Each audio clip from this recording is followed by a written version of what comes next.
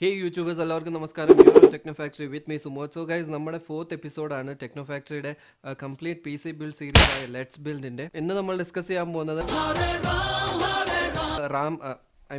റാമിനെ കുറിച്ചാണ്, random access memory. കഴിഞ്ഞ വീഡിയോയിൽ നമ്മൾ ഡിസ്കസ് ചെയ്തത് മദർ ബോർഡ്സിനെ കുറിച്ചായിരുന്നു. ഇൻ കേസ് നിങ്ങളത് മിസ്സായിട്ടുണ്ടെങ്കിൽ തീർച്ചയായിട്ടും നിങ്ങൾക്കറിയാം എവിടെ ക്ലിക്ക് ചെയ്യണമെന്ന്. സോ അവിടെ ക്ലിക്ക് ചെയ്ത് കാണാവുന്നതാണ്. തുടങ്ങാം.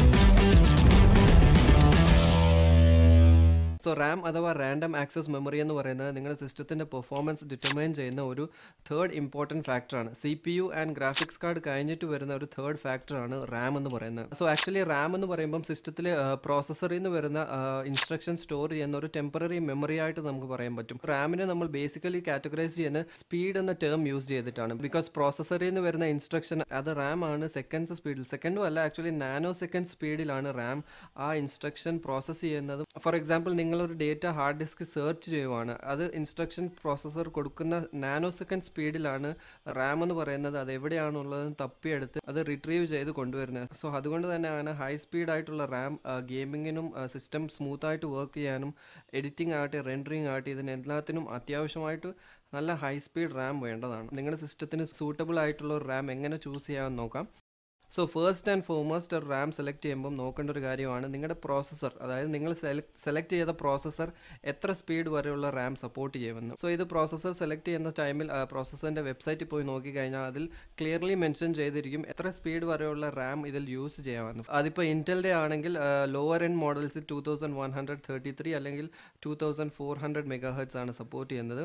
ഇൻറ്റലിൻ്റെ ബാക്കി ഹയർ എൻഡ് അല്ലെങ്കിൽ മിഡ് റേഞ്ച് നോക്കുവാണെങ്കിൽ 2666 MHz വരെ സപ്പോർട്ട് വെബ്സൈറ്റിൽ കാണിക്കത്തുള്ളൂ. അൺലോക്ഡ് ആയിട്ടുള്ള പ്രോസസ്സേഴ്സ് ആണെങ്കിൽ നമുക്ക് നല്ല ഹൈ സ്പീഡ് റാംസ് വരെ യൂസ് ചെയ്യാൻ പറ്റും. ബിക്കോസ് അൺലോക്ഡ് ആയതുകൊണ്ട് നമുക്കത് പിന്നീട് ഓവർക്ലോക്ക് ചെയ്യാൻ പറ്റുന്നതാണ്. ബട്ട് റൈസൻ്റെ നോക്കുവാണെങ്കിൽ റൈസൻ ആക്ച്വലി ഇതിൽ കുറച്ച് സ്റ്റെപ്പ് മേലെയാണ്. ബിക്കോസ് റൈസൻ ബേസ് ലെവലിൽ തന്നെ ഇപ്പോൾ ഫോർ എക്സാമ്പിൾ റൈസൻ 3 2200G നോക്കുവാണെങ്കിൽ ഈ ഒരു പ്രോസസ്സർ സപ്പോർട്ട് ചെയ്യുന്ന റാം എന്ന് പറഞ്ഞു കഴിഞ്ഞാൽ 2933 MHz ആണ്. സോ ഹൈ സ്പീഡ് ഒരു 3000 MHz റാം നമുക്ക് ഈസി ആയിട്ട് യൂസ് ചെയ്യാൻ പറ്റും. പക്ഷേ ഇൻറ്റലിൻ്റെ ആണെങ്കിൽ 2400 റേറ്റിംഗ് ഉള്ളൊരു പ്രോസസ്സർ ആണെങ്കിൽ ഒരു 3000 MHz റാം മേടിച്ചിട്ട് കാര്യമില്ല. ബിക്കോസ് പ്രോസസ്സർ അതിനെ പ്രോസസ്സ് ചെയ്യത്തില്ല, 2400 വരെ പ്രോസസ്സ് ചെയ്യത്തുള്ളൂ. സോ ഫസ്റ്റ് ആയിട്ട് നോക്കേണ്ട ഒരു കാര്യമാണ് നിങ്ങളുടെ പ്രോസസ്സർ എത്ര റാം സപ്പോർട്ട് ചെയ്യുമെന്ന്, പ്ലസ് എത്ര GB വരെയുള്ള റാം സപ്പോർട്ട് ചെയ്യുമെന്നും നോക്കണം. അതും ഈ സെയിം മാനുവൽ അല്ലെങ്കിൽ വെബ്സൈറ്റിൽ കാണാവുന്നതാണ്.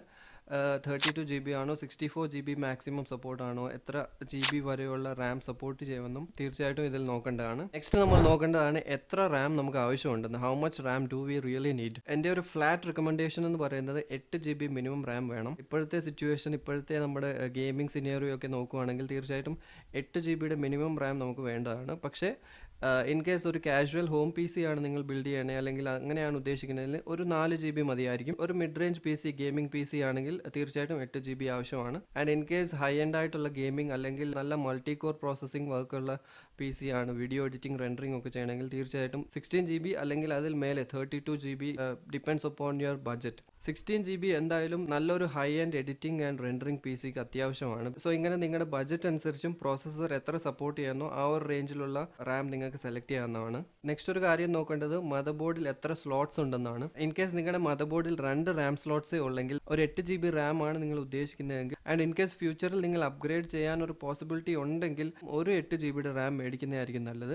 ഇൻ കേസ് ഫ്യൂച്ചറിൽ അപ്ഗ്രേഡ് ഒന്നും ചെയ്യുന്നില്ല, നിങ്ങൾ ഈ 8 GB കൊണ്ട് തന്നെ ആയിരിക്കും കണ്ടിന്യൂസ്ലി വർക്ക് ചെയ്യാൻ പോകുന്നതെങ്കിൽ 2 4 GB മേടിക്കുന്നതായിരിക്കും നല്ലത്. ബിക്കോസ് ഡ്യുവൽ ചാനൽ മെമ്മറി ആയിരിക്കും ഫാസ്റ്റായിട്ട് വർക്ക് ആവുന്നത്. അതായത് മദർ ബോർഡിലെ 2 റാമിൻ്റെ ചാനൽ യൂസ് ചെയ്യുമ്പോഴായിരിക്കും കുറച്ചുകൂടെ ഫാസ്റ്റായിട്ട് പെർഫോമൻസ് കിട്ടുന്നത്. ആൻഡ് ഇൻ കേസ് നിങ്ങൾ 16 GB ആണ് ഉദ്ദേശിക്കുന്നതെങ്കിൽ നിങ്ങളുടെ മദർ ബോർഡിൽ 4 സ്ലോട്ട്സ് ഉണ്ടെങ്കിൽ ഒരു സിംഗിൾ 16 GB മേടിക്കുന്നതിലും നല്ലതാണ് 8 GB റാം മേടിക്കുന്നത്. So only in case Ram slots കുറവാണ്, 2 റാം സ്ലോട്ട്സേ ഉള്ളെങ്കിൽ സിംഗിൾ ചാനൽ യൂസ് ചെയ്യാവുന്നതാണ്. 4 റാം സ്ലോട്ട്സ് ഉണ്ടെങ്കിൽ തീർച്ചയായിട്ടും ഡ്യുവൽ ചാനൽ മെമ്മറി യൂസ് ചെയ്യുന്നതാണ് നല്ലത്. നെക്സ്റ്റ് ഉള്ളത് സ്പീഡാണ്. സ്പീഡിനെ കുറിച്ച് ഞാൻ ഫസ്റ്റേ പറഞ്ഞതാണ്. പ്രോസസ്സർ സെലക്ട് ചെയ്യുമ്പോൾ നിങ്ങളുടെ പ്രോസസ്സറിന് അനുസരിച്ചുള്ള സ്പീഡാണ് നോക്കേണ്ടത്. എന്തായാലും റൈസൻ്റെ ഞാൻ പറഞ്ഞ പോലെ തന്നെ റൈസൻ ഹൈ സ്പീഡ് റാംസിൽ നല്ലപോലെ ഫാസ്റ്റായിട്ട് വർക്ക് ചെയ്യുന്നതാണ്. സോ റൈസൻ PC ആണ് ഉദ്ദേശിക്കുന്നതെങ്കിൽ തീർച്ചയായിട്ടും നല്ല ഹൈ സ്പീഡ് മെമ്മറി മേടിക്കാൻ ശ്രദ്ധിക്കുക. 3000 അല്ലെങ്കിൽ 3200 MHz മേലെയുള്ള മെമ്മറി മേടിക്കുന്നത് നല്ലതായിരിക്കും in case of Ryzen. And നേരത്തെ പറഞ്ഞ പോലെ ഇൻറ്റലിൻ്റെ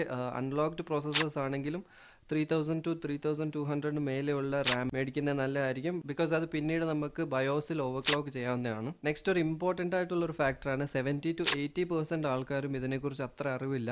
അതാണ് ടൈമിംഗ് അല്ലെങ്കിൽ ലേറ്റൻസി എന്ന് പറയും. ഇത് ഏതെങ്കിലും റാമിൻ്റെ സ്പെസിഫിക്കേഷൻസ് നിങ്ങൾ നോക്കുകയാണെങ്കിൽ അതിൽ മെൻഷൻ ചെയ്തിട്ടുണ്ടാകും. CAS അല്ലെങ്കിൽ CL എന്നായിരിക്കും ഇത് മെൻഷൻ ചെയ്യുന്നത്. ഇതിനെക്കുറിച്ച് ഞാൻ ഒരു ഡീറ്റെയിൽഡ് വീഡിയോ തന്നെ ചെയ്യുന്നുണ്ട്. സോ ഇപ്പോൾ ചുരുക്കി പറഞ്ഞു കഴിഞ്ഞാൽ റാമിൻ്റെ കോൺഫിഗറേഷൻ നോക്കുകയാണെങ്കിൽ CAS ലേറ്റൻസി അല്ലെങ്കിൽ CL വാല്യൂസ് എന്ന സംഭവം ഇങ്ങനെ എന്തെങ്കിലും മെൻഷൻ ചെയ്തിട്ടുണ്ടാകും. സോ സിമ്പിളായിട്ട് പറയുവാണെങ്കിൽ ഈ വാല്യൂ ആണ് നേരത്തെ പറഞ്ഞ സ്പീഡ് ഡിറ്റർമൈൻ ചെയ്യുന്നത്. അതായത് ഒരു ഇൻസ്ട്രക്ഷൻ റാമിന് കൊടുക്കുമ്പോൾ എത്ര സ്പീഡിലാണ് അത് പ്രോസസ്സ് ചെയ്യുന്നത് എന്നാണ് ഈ ലേറ്റൻസി എന്ന് പറയുന്ന സംഭവം പറയുന്നത്. സോ ഈ ലേറ്റൻസി വാല്യൂ എത്ര കുറവാണോ അത്രയും ഫാസ്റ്റ് ആയിരിക്കും റാം വർക്ക് ചെയ്യുന്നത്. ഈ ലേറ്റൻസി വാല്യൂ എന്ന് പറയുന്നത് പല സ്പീഡ്സിലും അവൈലബിൾ ആണ്. 16 ഉണ്ട്, 18 ഉണ്ട്, 19 ഉണ്ട്, അങ്ങനെ മേലോട്ട് പോകും. ഇതിലും താഴെ ഉള്ളതുണ്ട് 14, 12, 10, 15ഉം 16ഉം ഒക്കെ പറയുന്നത് നല്ല മിഡ് റേഞ്ചിലുള്ള നല്ല റാംസ് ആണ്.